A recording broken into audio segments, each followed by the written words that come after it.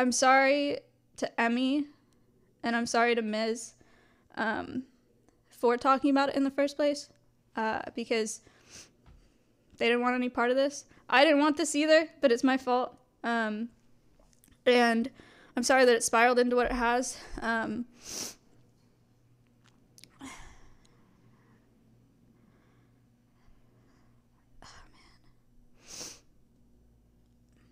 Emmy should feel comfortable, and she should feel welcome in Austin, just like everybody else. Emmy's very nice. I don't have a problem with her. It is not her fault. It's unfortunate that our situation is so complicated, and that she's just tucked into the layers, you know, with all of us. But she shouldn't have to be uncomfortable, and she shouldn't have to get any shit just because I'm hurt because I'm dealing with a breakup. It's not fair to her.